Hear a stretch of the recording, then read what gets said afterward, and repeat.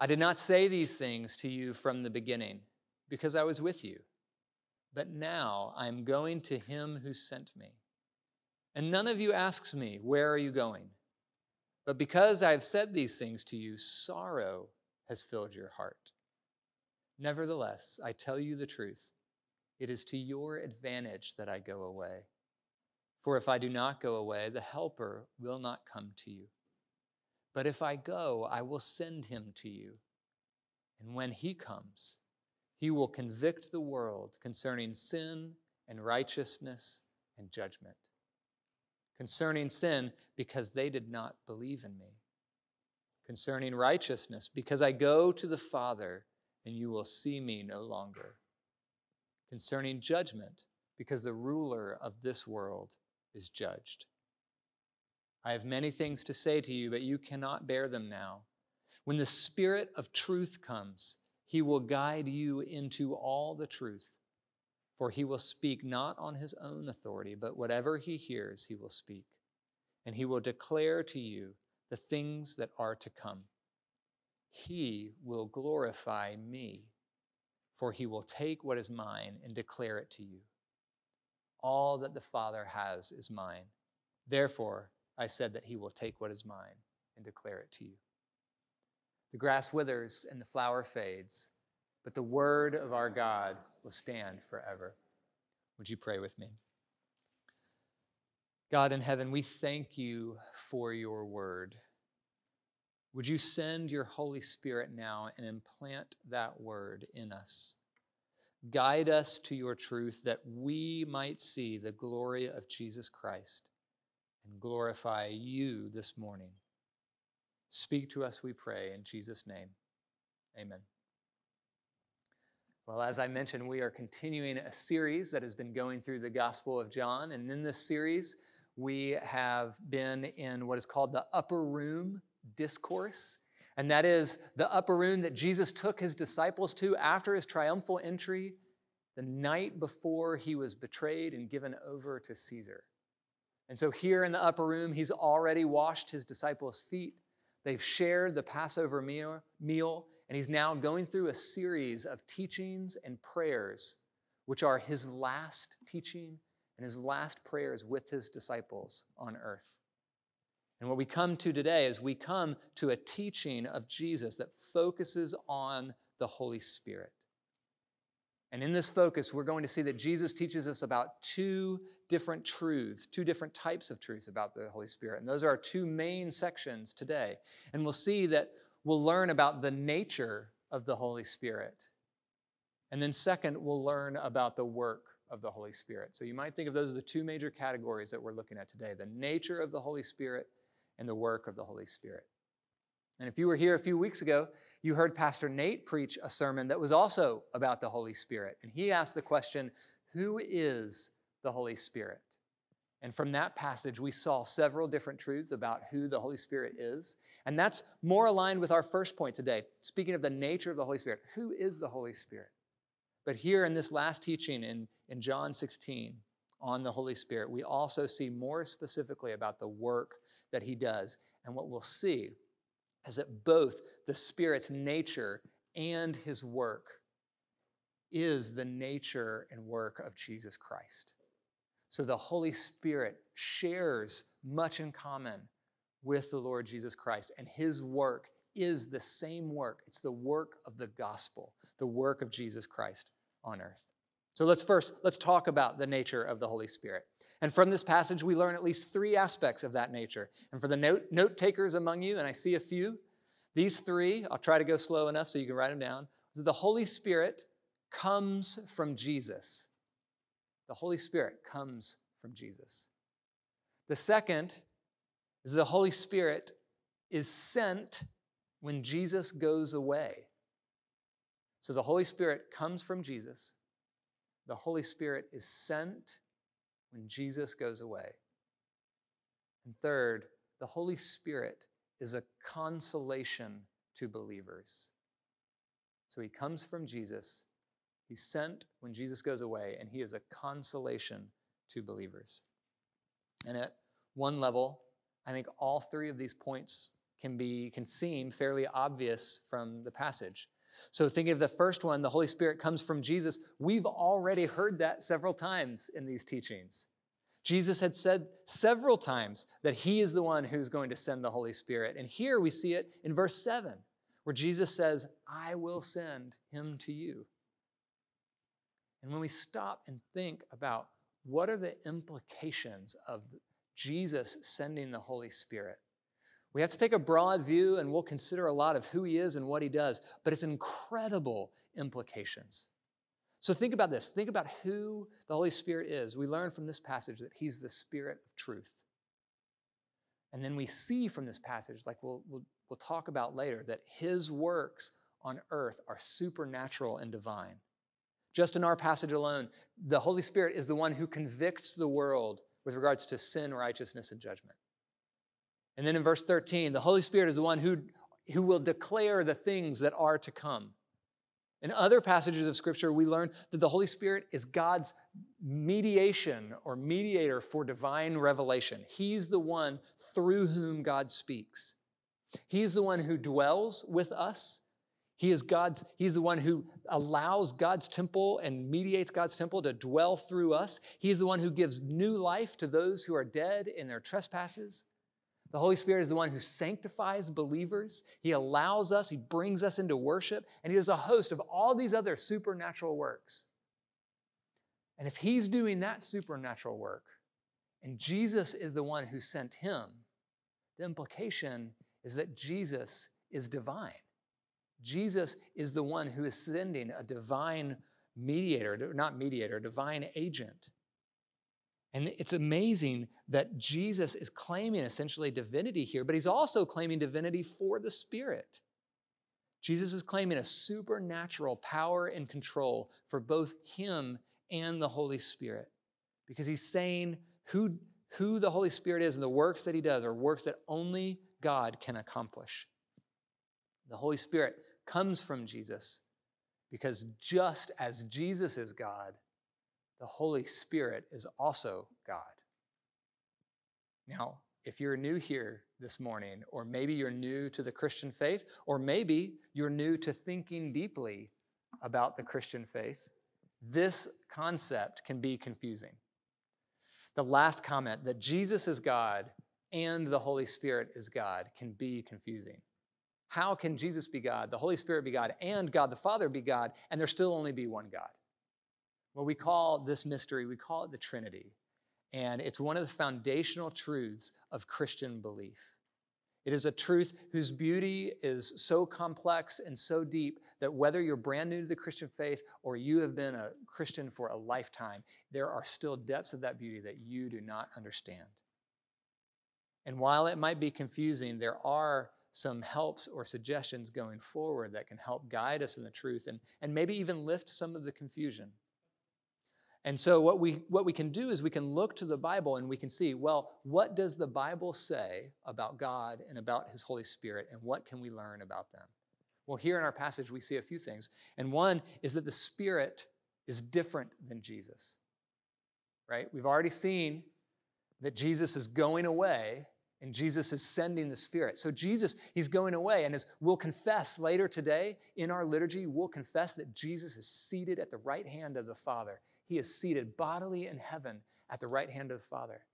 And so he has gone away, he has left, and yet his Spirit is here because he sent him. And so there's a difference there. And yet the Spirit is the same in the sense that he is always carrying out the same work of Jesus Christ. And so we see that tension between sameness and difference between the Spirit and the Son. Both are God. And while it doesn't help solve the mystery of the Trinity, it is something that can be an encouragement to us as we learn about our God who is in heaven and who is also here with us, present in his Holy Spirit. So the Holy Spirit is sent by Jesus. He's a divine agent of his work. He comes from Jesus, and he is divine as Jesus is. And Jesus says, he sends him. Jesus says he sends the Spirit because he's going away. Notice in verse 5, Jesus says, I am going to him who sent me. Jesus is returning to his Father. And he's told disciples this before. He's told us several times. In fact, this very night in the teaching in the upper room discourse, he's mentioned, I am going away. I'm going to the Father. Jesus knows that his hour has come, and he's preparing his disciples for his departure. And as I've mentioned, in Jesus' absence, it is the Spirit who continues the work that he was doing. The Holy Spirit continues the work of the gospel. When Jesus leaves, the Spirit becomes the agent of that work. Now, one quick note on the wording of verse 5. In verse 5, you see Jesus says, "None of you ask me, where are you going?" And for our particularly astute readers, or maybe those with good memories, you may think to yourself, wait a second, I think I've heard that question before. And in fact, there are 2 times earlier in this section even that disciples have asked similar questions. So going back to chapter 13, Thomas asked a question about, we don't know where you're going, Lord. But then in chapter 14, or excuse me, it is in 13, where Peter, the disciple Peter, uses these exact words to say, where are you going? And so what we come to is we come to something that some people would call a contradiction in the Bible. But I think it's important for us when we meet things that we don't understand in the Bible. So here we have Jesus saying, none of you ask me, where are you going? And yet before we have a disciple saying, where are you going? One of the things that can do to us is it can make us slow down and look to what is the Bible teaching. And when we do, when we slow down, we remember that the Bible is a very old book. It's written over 2,000 years ago. It's written in different languages than we currently speak, and it's written from a different cultural perspective than we share. And we remember those things. It's helpful for us to know that the Bible may not always speak in the same ways that we tend to speak. And so what is going on here? Why does Jesus say, none of you ask me where I'm going? Well, there are several possible solutions to solve, quote unquote, solve this contradiction. But I think the one I'm most persuaded by, we don't need to get into all of them here. It's not helpful always to list out, well, here are the 9 different ways that people solve this. But the one I'm most persuaded by is you can think of what is the purpose behind the questions. What is the literary context and the purpose behind people asking these questions? And there's one author, D.A. Carson, who uses a helpful example here. And he uses the example of a father and a son. You might imagine a father with his young son, and they've planned to go on a fishing trip. And at the last minute, the father has to be called away to an emergency meeting. And he goes to his young boy and he says, I'm sorry, I can't go fishing with you today. I've got this emergency I've got to go take care of. And the boy might respond saying, well, where are you going? And it's not that the boy actually is concerned with the destination of the father. No, what's happened is the question is a protest. And what the boy's really asking is, why are you leaving me? Why do you have to go? And so I think what's happening here is out of the grief of the disciples, they have been focusing on their loss and their sense of not knowing why Jesus has to go. And he is trying to direct them to his destination and the purpose of why he's leaving. In a sense, he is trying to console them in their grief. And so that is the third truth of the nature of the Holy Spirit, is that the Holy Spirit is a consolation to believers. Notice in verse 6, Jesus says, sorrow has filled your heart. The disciples are grieved that Jesus is going away. And so Jesus comforts them with a promise of sending his Holy Spirit. You can hear the compassion when I reread the words in verse 7. It is to your advantage that I go away. For if I do not go away, the Helper will not come to you. But if I go away, I will send him to you. You can almost hear the same tone that a loving father would use to his son. I'm sorry I have to go away, but I want you to know it's for the best and it's for your good. The Holy Spirit is a consolation to a weary, confused, and grieved follower of Jesus Christ. And when we think about that, it's helpful for us to take a moment now and apply that truth directly to our lives. Because all of us will face loss and sorrow and grief.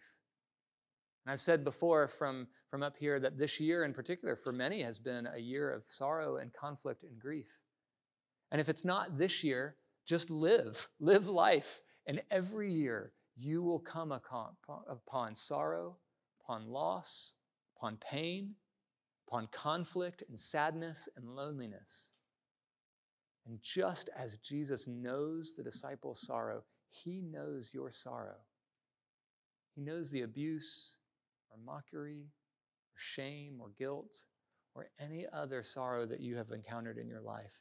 And because he knows those things, he has compassionately sent his Holy Spirit, his helper, his comforter to you. And that is why he had to go, so that he could send his Spirit. He has not left us alone. He has not abandoned us as orphans, but in the work of the Holy Spirit, he consoles us, his children. So how? How does he console us? Well, I think the answer to that question is found in the specifics of the work of the Holy Spirit. And that's our second main point for today, the work of the Holy Spirit. And he consoles us through the work of the Holy Spirit because the work of the Holy Spirit is gospel work. It is the work of Jesus Christ.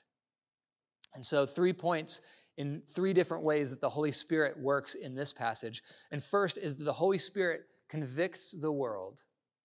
Second is that the Holy Spirit guides us in truth. And finally, the Holy Spirit glorifies Jesus. And we'll see that this pattern, convicting the world, guiding us in truth, and glorifying Jesus is, like I said, the pattern of the gospel. So first, the first work of the Holy Spirit, he convicts the world. Now, Nate mentioned a helpful definition last week, if you were here with us, about what does the world mean here? What does it mean that he convicts the world? Well, first you have to know what the world is. And the world in the Gospel of John represents the systems and the structures of human culture and nature that are in opposition to God and his kingdom. So the world are any systems or structures in human culture or nature that are in opposition to the work of God and his kingdom. Or in general terms, anything that would resist or be opposed to God, that is the world. That is what the Holy Spirit comes to convict. And as we consider what does that mean for us, I think it means 2 things. One is that the world is something that is external that it convicts, but it's not just that. I think too often we can think too sharply in terms of divided, that the world is something out there. It's something out there that is against me and against God and against his purposes. And the Bible consistently teaches us that the world is also in here. And so the Holy Spirit has come to convict the world, both the outside world fighting against God, but also any vestige of me that would oppose God, that would hide in my heart and be opposed to his work. When we look more carefully at this work and we see how does the Holy Spirit convict the world, John is explicit here in verses 8 through 11. Starting in verse 8, John says, the Holy Spirit will convict the world concerning sin and righteousness and judgment. Concerning sin, because they do not believe in me. Concerning righteousness, because I go to the Father, and you will no longer see me. Concerning judgment, because the ruler of this world is judged. And notice, how much do these things sound like the work of Jesus Christ? Sin, righteousness, and judgment. It is the work of Jesus Christ. All 3 are integral to the work of the gospel. So concerning sin, and because they do not believe in me, Jesus came to take away the sins of the world. And in the Gospel of John, we've learned that the chief sin among all sins is not believing in him. So the Spirit convicts the world because of sin, because the world does not believe in Jesus. But the Spirit also convicts the world concerning righteousness. And again, this is the work of the gospel. All the work that Jesus did was done according to his righteousness. And he says that the Spirit will continue to work because he is the one who has to leave. He's going to his Father. So the Spirit is the one that's going to continue his work in righteousness. And then, of course, Jesus is the judge. He has already said so several times in John. He said it 3 times in chapter 5, once in chapter 8, and probably most clearly in chapter 9, where he says, "For judgment I came into this world." And as Jesus prepares to go, he knows that that work is coming to completion because the ruler of the world will be judged at Jesus' death, his burial, his resurrection, and his ascension. So we see that the Spirit's work in convicting the world is the work of Jesus Christ. It is the work of the gospel. And as it is the work of the good news, we praise God that it doesn't end at sin and judgment. Otherwise, we would all be left outside the kingdom, dead in our trespasses and sin. But look at what Jesus teaches us, that the Spirit's work also includes guiding us in truth. In verse 13, Jesus says, "When the Spirit of truth comes, he will guide you into all truth." And it is the Holy Spirit who ministers to us in Jesus' absence. Now, today, our Lord is reigning at the right hand of the Father, as I've mentioned, and yet we still have communion with him because his Spirit is here to guide us and preserve us in truth. As one author put it, the Spirit gives us what we need for our present continuing walk with God. And I wish we had more time to reflect here, but as we think about how the Lord preserves us and how he guides us, one helpful way to think about it might be to contrast the guidance of the Spirit with other worldly guidance that would compete for our attention and for our belief in truth. And so there are a bunch of other different voices that are calling out that would want to be our guide. You might think of a voice within your own head, whether it's the voice of your past or a voice of pride or a priority to wanting to place yourself above others. That might be a voice that's trying to direct you to a false version of truth. Or it could be the voice of our culture that would try to shape you after its own image. It would try to get you to believe in what is right and true according to its terms and not true according to God's terms. Or it could be the voice of even our modern educational system that would tell us that through hard work and diligence and a rigorous application of science that we can come to truth. Or it's the voice of secularism and relativism that would tell you that really the thing to do is just to find your own truth. All of these would be false guides. All of these would lead us astray. All of these are also probably a temptation for us at some point. And so the Lord has sent his Spirit that he might be our true guide, guiding us in his truth. In his kindness and mercy, God sent his Spirit to expose those false truths of our world and guide us ultimately to the Lord Jesus Christ.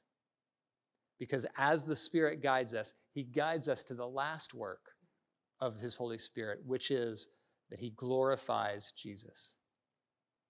If you look in verses 13 and 14, we see that the Holy Spirit declares to us the things that are and things that will be, and in doing so, he glorifies Jesus. Now, here again, we see that the work of the Holy Spirit is the work of the gospel. Notice the movement from the beginning to end of these things. From sin to righteousness to judgment to guidance or preservation to glory.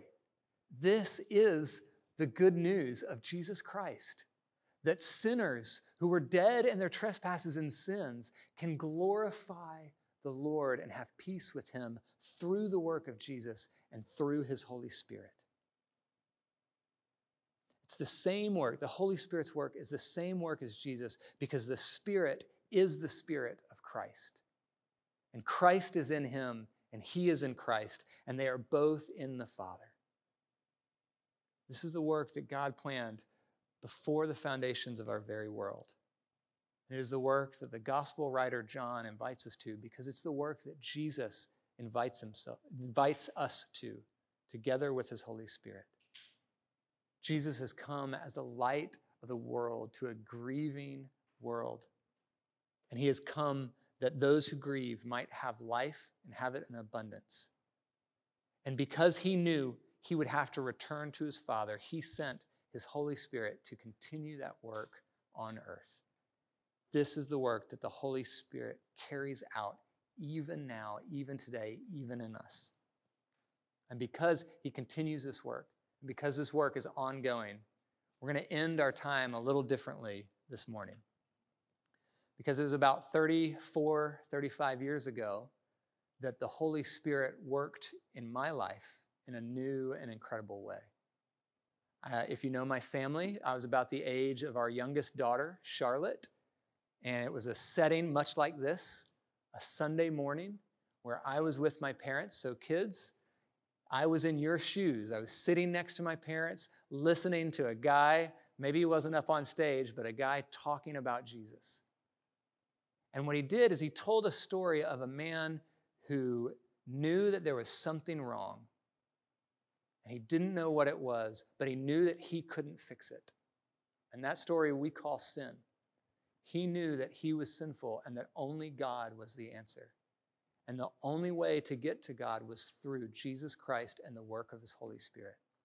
And so this pastor prayed, and he invited me to pray along with him. And as I prayed along with the pastor, the Holy Spirit changed my heart. And he made me a new creation that very morning. And so we're going to pray a similar prayer this morning. And young people, I invite you to actually say the words in your head, in your heart, along with me. And if you're not young people, I invite you to say the words in your heart to pray along with me, because the work of the Holy Spirit, there is a one-time aspect in it where he changes hearts for eternity, and then it continues. And he continually changes us and renews us after his own image. So this is a prayer for those who do not know the Lord, and this is a prayer for those who do and want the Holy Spirit to work. So again, I invite you silently in your head to pray along with me. Would you pray? Heavenly Father, you are God in heaven. You are the one who made all things, even the very rain that we hear falling outside our door. In your mercy, Lord, you sent your Son, Jesus Christ, that all who would believe in him would have life in his name. And in your love, Father, you sent your Holy Spirit to convict the world, to guide your children, and to glorify your Son, Jesus. We pray that this work would continue even here this morning at Christ Church Bellingham. Come, Holy Spirit, dwell in my soul. I have no good to offer you. I confess my sin, that I am not worthy of your love. Convict me, God, with regards to that sin, with regards to righteousness and judgment. And though I am not worthy, you have shown us and told us that Jesus Christ is worthy. And he is always praying and interceding for his people. So I ask that you would forgive me my sins for his sake. Intercede for me, Lord Jesus. You are my only hope, and I give myself fully to you. Send your Spirit on me. Grant me your protection, that I might have peace with you, sealing my forgiveness, confirming your grace, and guarding my soul until the day of Jesus' return. We pray in his name. Amen.